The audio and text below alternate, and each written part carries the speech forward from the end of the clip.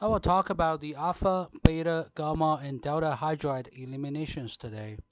Let's look at this structure first. This M is bonded to CH2, CH2, CH2, and CH3 here. And this M is taken a hydrogen from the delta carbon and form a five-membered ring structure. This is called delta H elimination. And it's also possible for this M to get a hydrogen from the gamma carbon and form a four-member ring structure.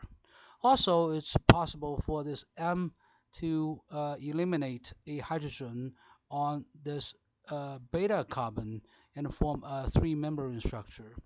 And it's possible for M to get a hydrogen on the alpha carbon as well. In this case, it forms a MH bond and a double bond between this M and CH2.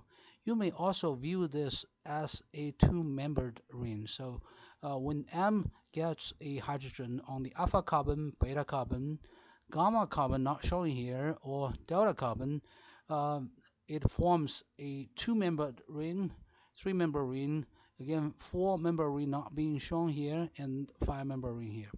And if you look at the structure on the left-hand side, the oxidation number of M is 1. If you look at the structure on the right-hand side, the oxidation number of the transition metal is 3. 1, 2, 3, 1, 2, 3, and 1, 2, 3.